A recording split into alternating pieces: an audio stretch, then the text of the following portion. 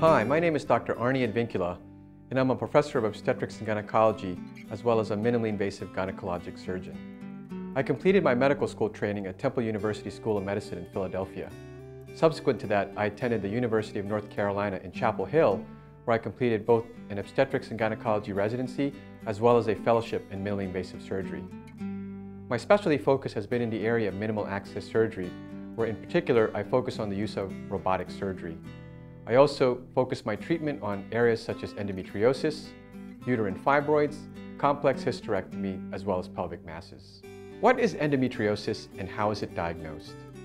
Endometriosis is a benign gynecologic condition where you actually find the endometrial tissue that is normally inside the uterus that you see at menstruation, and it is found in other parts of the body.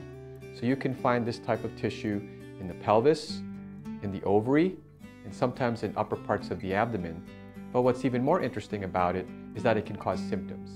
And you can have anywhere from pelvic pain, bad menstrual cramps, infertility, and even pain with intercourse when you have a diagnosis of endometriosis. Diagnosis can be difficult to make. It's often done through a combination of a clinical evaluation as well as some diagnostic imaging and even surgery.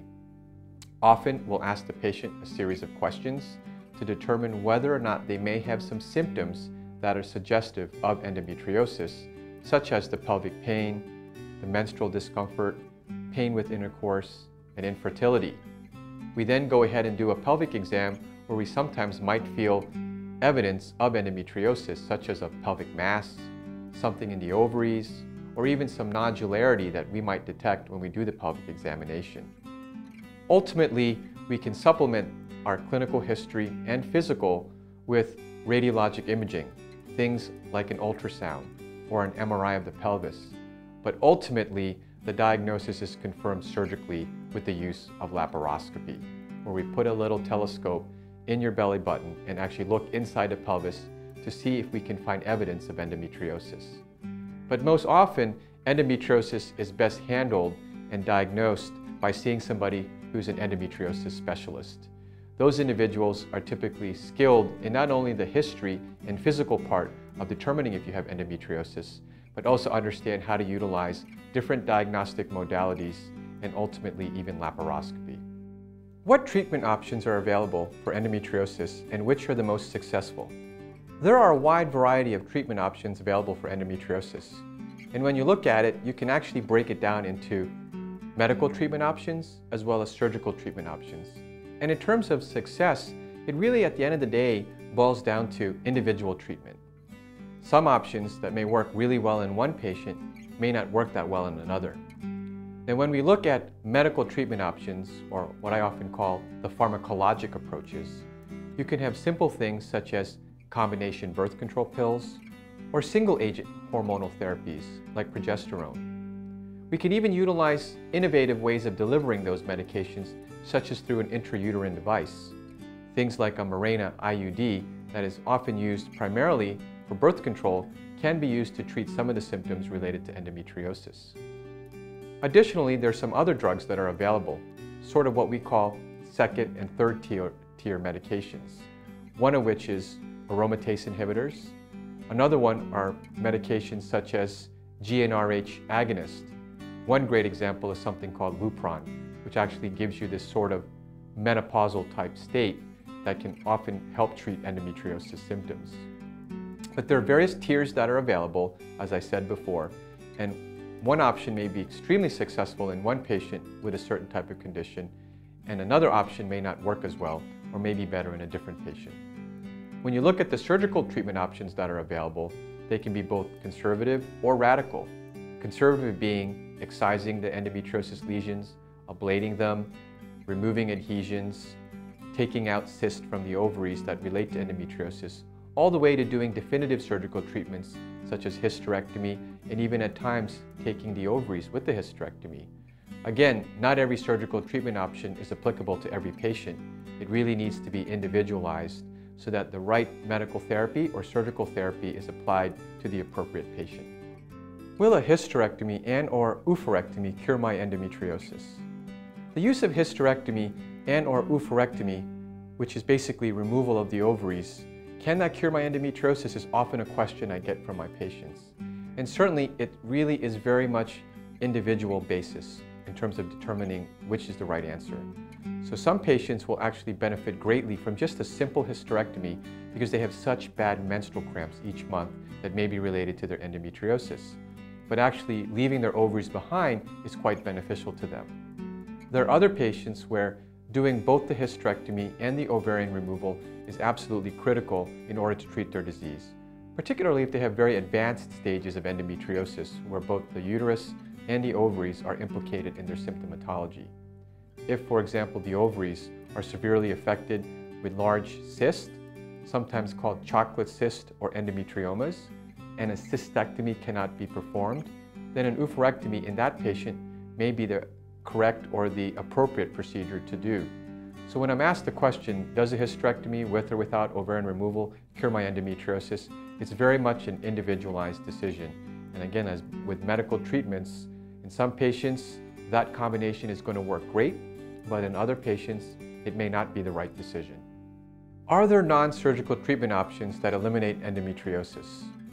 Although surgery is often utilized to treat endometriosis, it is important to understand that there are also non-surgical treatment options that can treat the disease. And these fall into the category of both hormonal-based as well as non-hormonal-based.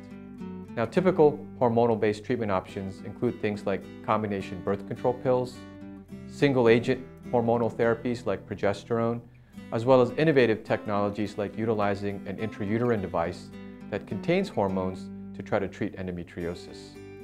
But sometimes we have to go the route of non-hormonal, and two great examples of that are one, utilizing what we call GnRH agonist or gonadotropin releasing hormone agonist, which is a category of drugs such as lupron, which really give you a pseudomenopausal state while you're on that drug to try to treat the endometriosis. Another one is a category of drugs called aromatase inhibitors. Now, this category of drugs actually works specific to endometriosis to try to eliminate a particular aspect of that disease process so that it can then in turn treat that diagnosis. And so these are what we call non-hormonal treatment options.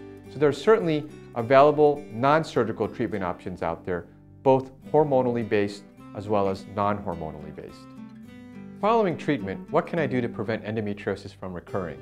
Preventing endometriosis from recurring after treatment is a question I'm often asked, and typically this comes after undergoing a surgical treatment. Now, there are a lot of options available for a patient to try to help prevent endometriosis from recurring after a treatment such as a surgery. The first one that we often utilize is typically a hormonal-based therapy, such as a combination oral contraceptive pill or even a single-agent hormonal therapy such as a progesterone agent. We've even utilized things such as intrauterine devices, which have hormones embedded within them to try to help prevent endometriosis from recurring, or at least control some of the symptoms that the patient may experience. There are also some non-hormonal based therapies such as aromatase inhibitors and even GnRH agonists such as lupron that can help prevent endometriosis from recurring. Many times patients ask me, is there a special diet or some type of exercise that I can follow that will allow me to not have to take hormones so I can try to prevent endometriosis from recurring? Well, the answer to that is not very clear, and often what I tell patients is that although the literature doesn't strongly suggest a particular diet or exercise regimen to follow, staying healthy is absolutely important when you're dealing with endometriosis. So eating properly and exercising will always have a positive impact on your overall health, and by doing so, you'll be better suited to be able to handle the treatments and some of the symptoms that may be related to endometriosis. Can I use hormone replacement therapy to treat menopause symptoms if I have endometriosis? The role of hormone replacement therapy during endometriosis treatment is often something that comes up, particularly when patients are on pharmacologic treatments that induce menopause. One great example is the use of GnRH agonists such as lupron. That type of treatment can often induce menopause, and when doing so, patients often have difficulty with the symptoms that they get. So hormone replacement therapy is something that absolutely can be used, and in the literature, what we have found is that utilizing hormone replacement therapy at the same time as a medical treatment such as lupron has shown to be very effective. And why is that? Well, when you utilize both together, what you do is you improve compliance, first of all. a lot of times patients will stop utilizing treatments like lupron or the GnRH agonist because they can't tolerate the menopausal symptoms. So by being able to give them some hormone replacement therapy, you're actually able to quell or mitigate those symptoms so they're not as severe and still get the benefit of the pharmacologic treatment targeting the endometriosis. So when asked this question, yes, you absolutely can use hormone replacement therapy to treat those menopausal symptoms if you have endometriosis. And you should definitely ask your doctor about that option so that you don't have to go through suffering from menopausal symptoms when you're undergoing endometriosis treatment.